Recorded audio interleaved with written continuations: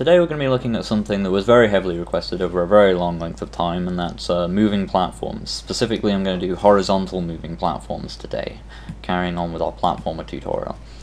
So I think most people can handle the idea of a collidable platform, such as in the case of our one-way platforms, and a moving entity, such as in the case of our enemy objects. And I think most people can quite easily put those two things together to make essentially a moving platform. But then they struggle when they realize that when they jump on top of that moving platform, the momentum of that platform when it's moving isn't transferred to the player, so that the platform will just move out from under them and they'll fall. Or another thing a lot of people get stuck with is if they make the platform totally solid, you then have to answer the question of what happens when you get stuck in between a platform, like when it moves towards the edge. Does it crush you? Do you make it so that your player dies then? Or do you, does the platform push you along when you touch its sides, or do you stop the platform when it touches your sides? You have to answer that question. Today we're going to be avoiding answering that question entirely by making the collision physics of our moving platform exactly the same as our one-way platforms from before, so that you can only collide with them from the top anyway. That way we don't really have to worry about what happens if the platform moves into you, because if it does, you'll just move through it, and so on. So mostly what this tutorial is just going to be looking at is how to make it so that the moving platform transfers its momentum to the player and that you don't fall off of the platform. So what I'm starting off with here is just a new object called obj_move_platform that is an exact replica of our currently existing one-way platforms. So as you can see, it works exactly the same way at the moment. It's all the same code, just with a new sprite, and the code changed in a few tiny places to reference that sprite instead of the previous sprite. Otherwise, exactly, letter for letter is exactly the same code as our one-way platform. So make sure you've already either watched that tutorial or you have an understanding yourself of how you want to implement one-way platforms, because that's the concept that we're going to be working with here in order to make our moving platforms. So the first thing what I'm going to do is I'm just going to quickly merge a bit of the code from our enemy object with the code from our moving platform, because at the moment our moving platform, as I said, is a complete duplicate of our one-way platforms.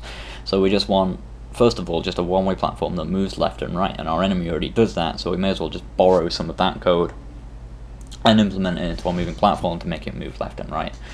If you don't understand how the enemy movement code works or the one-way collision code works, make sure you just go and watch those tutorials, and then you'll understand, because I'm not really going to explain a whole lot of what's going on here, because I've explained it in other videos. So I'm just going to open up the enemy object first and go into the create event. I'm just going to nab all of this code here, copy that, go into, not our platform, our moving platforms create event.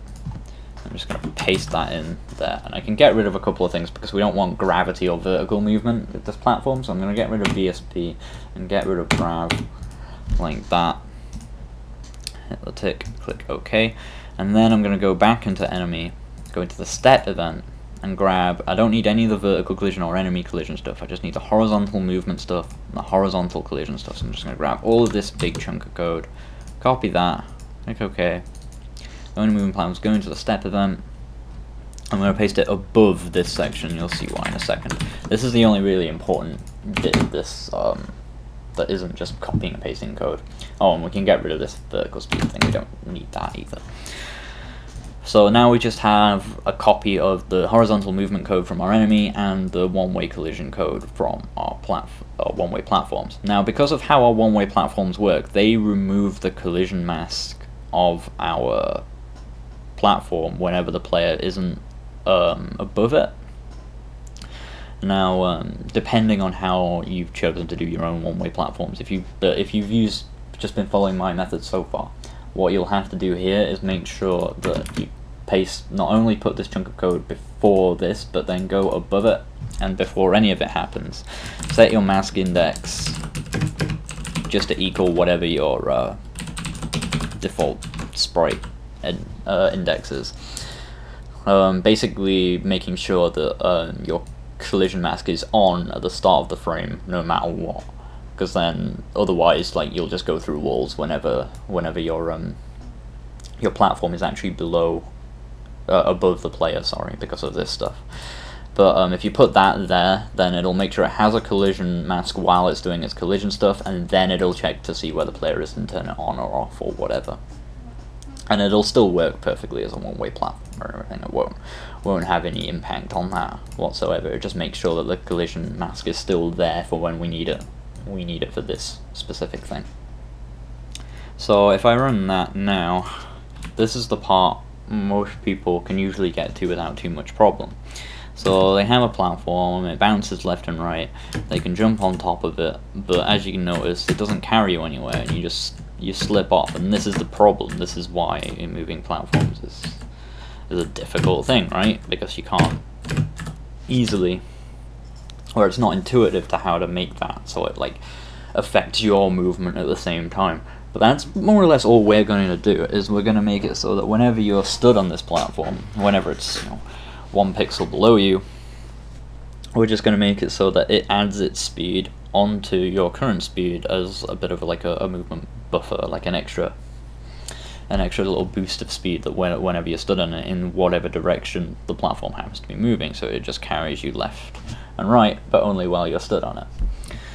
So the first thing we're going to do in terms of getting that working, I'm going to open up the moving platform object, go into the step event, and down here where it says if instance exists object player, all this stuff that we have for setting up our one-way platform collision stuff.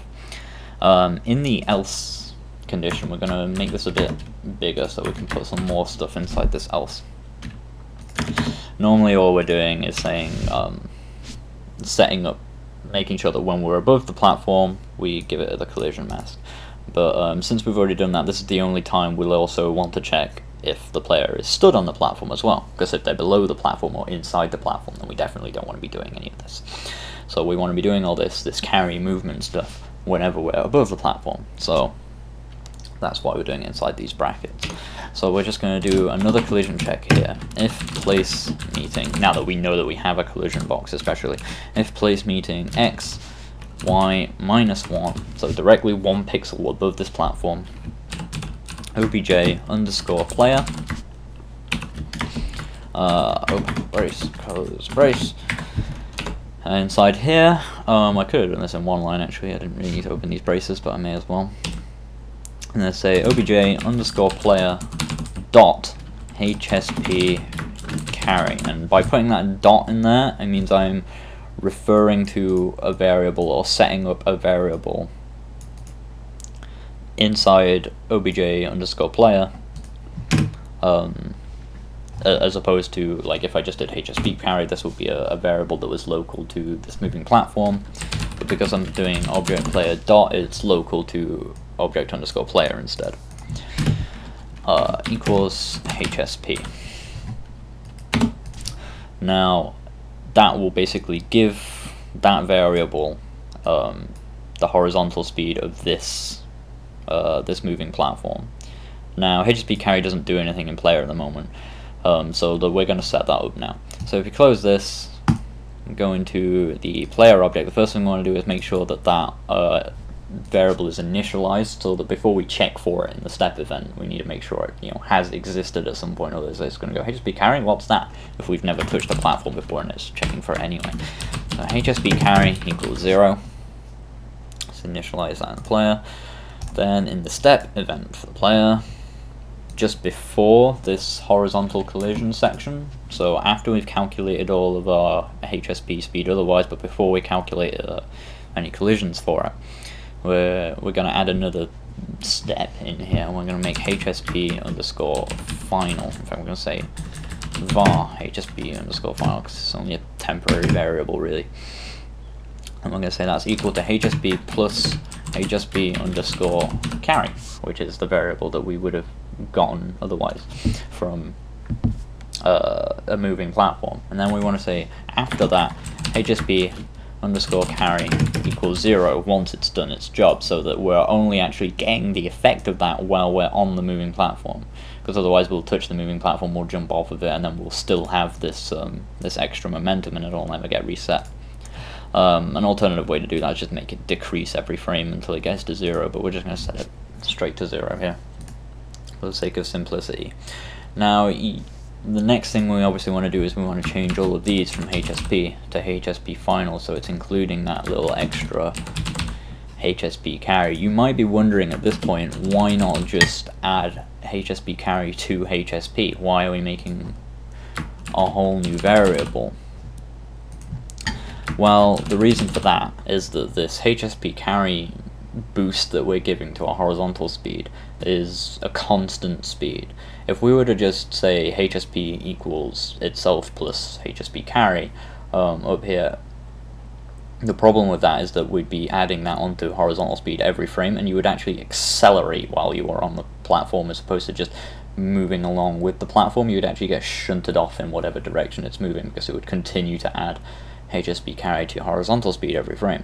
So we need this little extra step in here, this our final horizontal speed that's a combination of our current horizontal speed from all of our other movement stuff and just this extra constant boost that we get from standing on horizontal platform.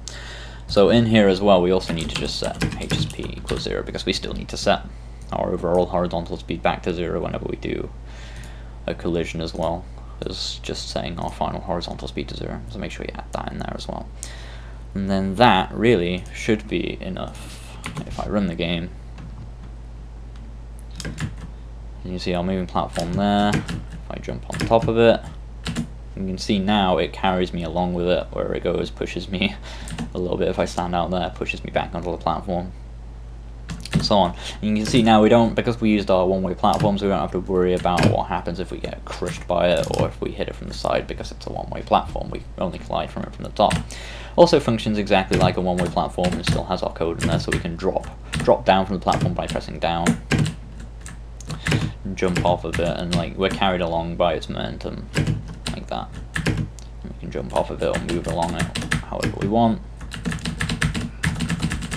Works perfectly. So yeah, thanks for watching, I hope that helped, and I'll catch you next time. Thanks guys.